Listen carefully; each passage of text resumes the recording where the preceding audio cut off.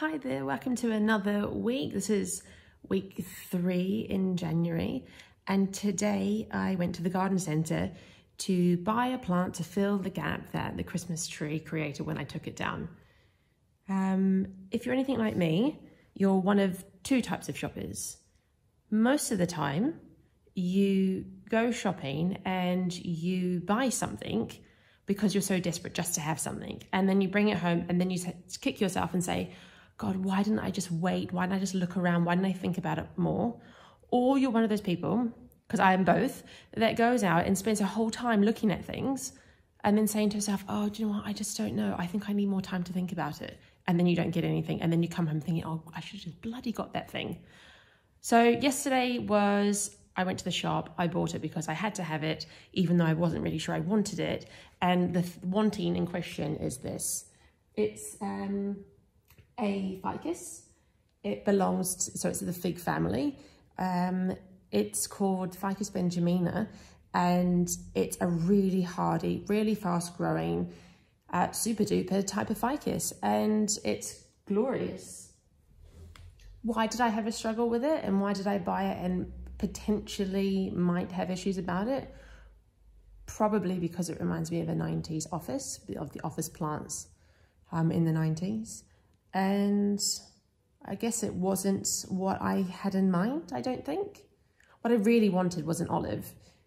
Olives don't really survive indoors unless you have them by a really large window, well watered, and you get to take them out sometime during the year. I mean, I want this just here, so a compromise, perhaps a good one. I mean, I do love it. I just, I need to warm to it.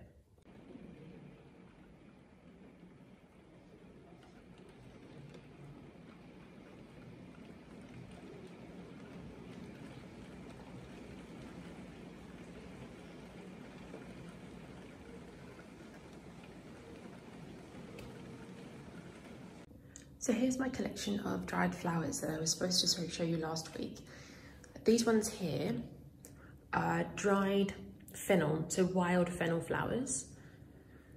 I have quite a number of these actually, and I normally put them into earthenware pots. The rest of them, I couldn't even tell you what they are. So I bought this book a couple of months ago from the bookshop called By the Side of the Road. And what I was actually after was more of an encyclopedia of plants and flowers. But this one caught my attention because this is about native plants or herbs that you'll find on the roadside in Cyprus. And since I'm such an avid collector of other people's weeds and things, I thought it'd be a little companion for when I'm out on the roadside plucking dried flowers. So I've gone through this.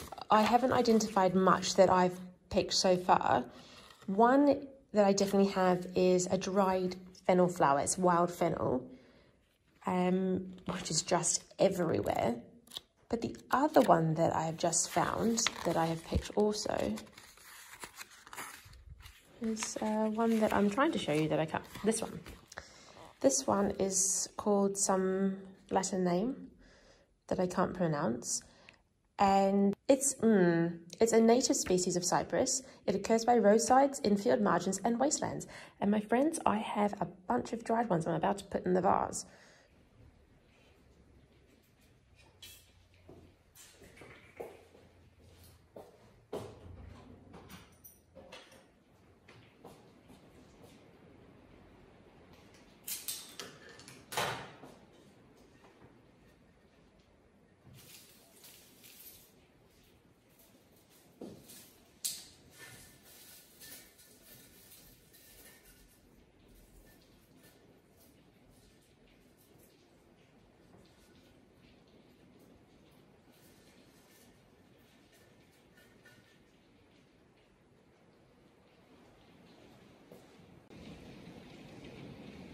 More glorious rain.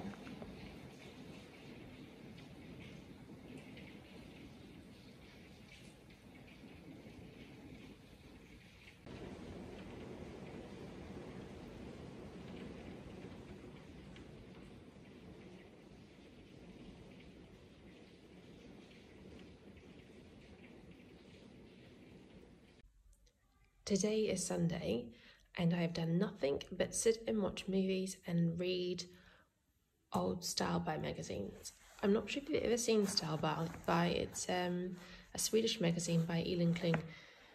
She's one of my favourites designers. She does Totem, I think that's how you say it, and she's always been a great inspiration to me in her style and what she designs. And I've been going through these magazines today because even though these are 2015 to 16, I don't think I went past 2016 in my subscription. They haven't dated whatsoever, and I'll show you what I mean.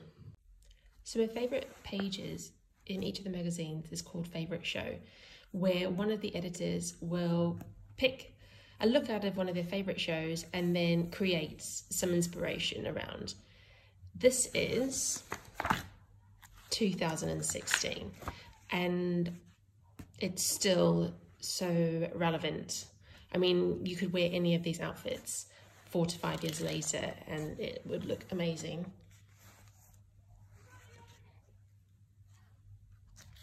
Which says to me that either you become an early adopter when you read these magazines, or you can definitely count on a magazine like Style By to tell you what's up and coming, what you can invest in and what has longevity, because so many of the looks that they've suggested have survived, have lasted, and are literally what the trends are still presenting to us every month. Okay, hi, so I thought today I would take you through my summer wardrobe. The one that I wore day in, day out since we arrived, and which I've just packed away in the last couple of weeks. It's got a bit chilly, the winter's definitely arrived. So let's just go through this because I think this wardrobe was really fun. It was very minimal, I didn't have very much. I brought a few things from here, brought a couple of bits over from England, and I think they did me well. There are some things missing which I'll tell you about, but in general, I don't think you need much.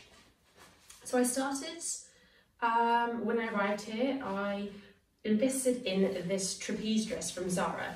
Now this is a cotton, 100% cotton, but it's quite big. So it never stuck to the skin. I never felt like I was suffocating in it. And given it was cotton, it was very breathable. Black, not the greatest colour in a 30-degree heat, but I never felt too hot, let's put it that way.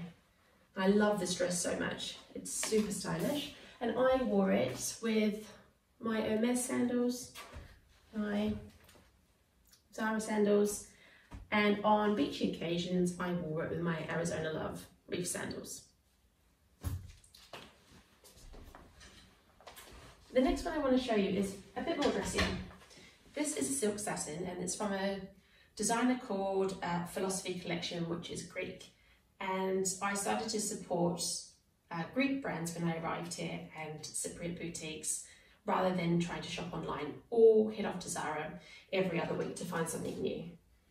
So this one is slinkier. It's a slit dress, has a slit on the side, but this is the one that I really felt was extremely versatile because I could wear it during the day and throw on, say, my linen shirt like this as a cover up to the beach, or as I went to the supermarket or picked up the kids from school. But I could also wear it for evenings before lockdowns and restrictions. So this was a brilliant number, extremely loose off the skin, and stylish and slinky and beautiful. So I lived in this one. Just another black dress to tease you, but my favourite of all, this is my Arquette dress. Love the square neckline, love the elasticated back. It's made from voile, which is a really lightweight cotton, and it hung off the body, so not against my skin. And I was in dreamland wearing this. Really comfortable. It didn't feel hot. Super minimalistic and stylish. And again, wore it with my favourite sandals, my Hermes, and my Zara's. And I never felt out of place in it. You know, I could dress it up or dress it down. Again, throw over a shirt, like so. It's a beauty.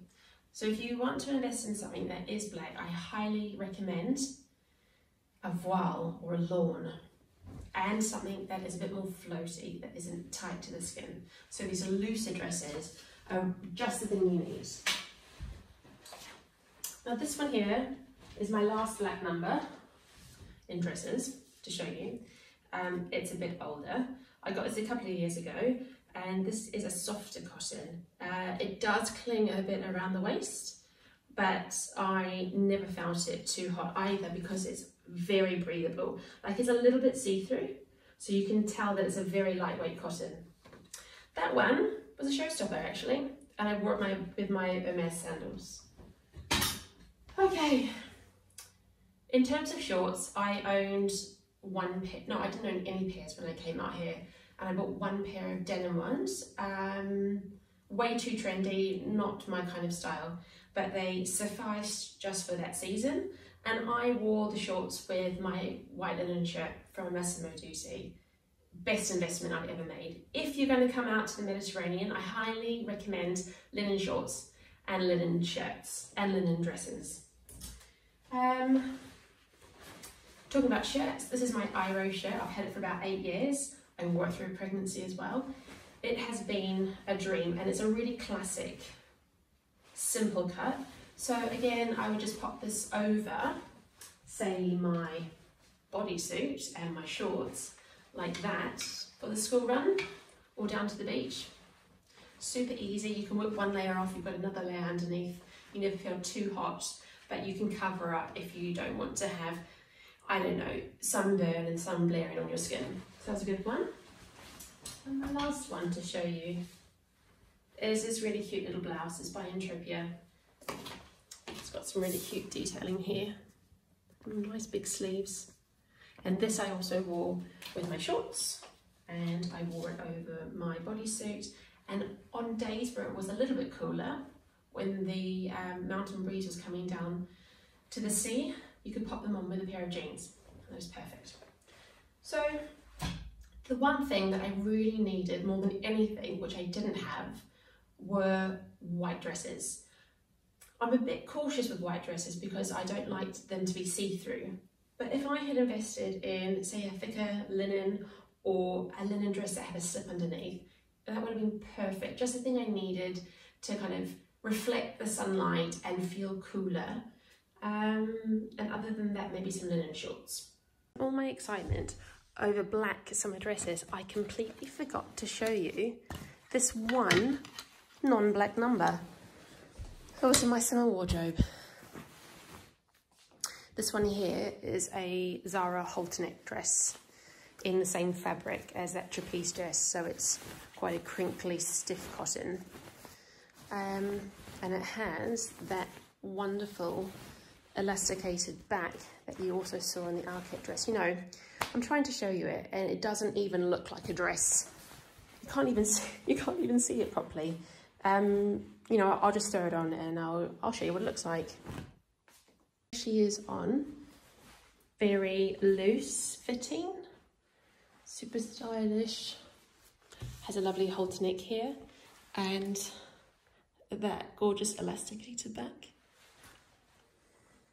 I've actually got my trousers on underneath, which is that dark shade here because it's freezing at the minute. But yeah, it was a really sweet summery number.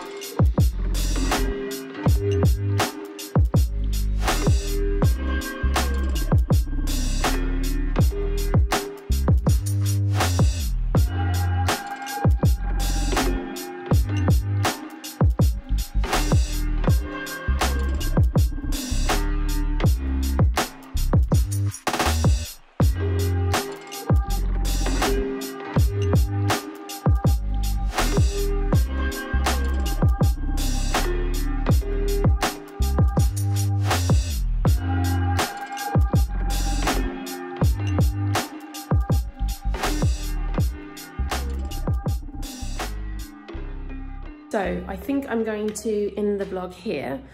It's actually Saturday now and I meant to finish it on Thursday properly, but I twisted my knee in my Pilates class on Tuesday and I wasn't able to really get much done otherwise than sit on the bed and have a hot water bottle on. I did finish my book, which was great, but that's about as much as I achieved. Other than that, I did actually try to do some cooking like I promised, but I have little people who live with me and one of those little said people wanted to help out and I'm still not comfortable having them on the internet yet. So when I get past that, if I ever do, I will maybe show them, and if I actually get a chance to cook without someone trying to help me, I will show you. So anyway, I hope you had a lovely week and hope you enjoyed this. Thank you very much for watching again, and I'll see you in the next vlog.